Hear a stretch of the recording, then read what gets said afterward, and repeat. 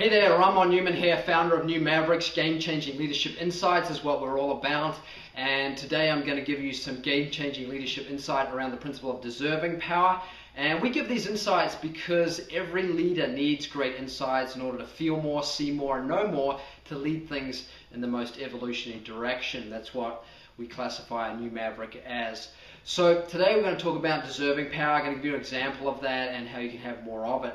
So first of all, as an example, big fist pump to the German soccer team, which just conquered the World Cup tournament and won it for the fourth time, I think. But it's the first time in the last 24 years that they've been victorious in that. And everyone agreed after the game that, gee, the German team, they just deserve to win.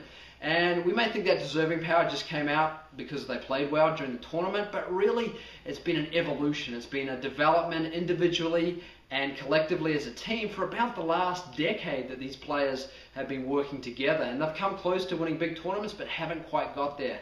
But finally their deserving power really came to fruition with their victory over Argentina. And it wasn't an easy victory, and it was kind of interesting because in the semi-final they won 7-1 over Brazil, really dominated that game. And then when it came to the final, there was a lot more expectation about the teams that set a really high standard for themselves. And so it created a lot more pressure. And you could notice in the players there was a little more tension there. There's a little more fear there. And it wasn't until one point in the game, in extra time, when a German player actually got cut and had blood coming from that cut, and it actually caused a lot of emotion amongst the German players, which was actually a good thing because it enabled them to kind of let go a little bit more and be free to be able to get back into that form and start to dominate the game, and which they did, and they scored the winning goal. And you also noticed that Argentina, even though they had great opportunities, they still weren't able to capitalize on them, and they got a lot more frustrated. They didn't quite have that deserving power. They made more mistakes. And the Germans ended up coming out on top because overall they just had more deserving power. And we can cultivate this every day for ourselves just by having good thoughts about ourselves, about others, creating good feelings for ourselves and others, and doing good actions that help our development.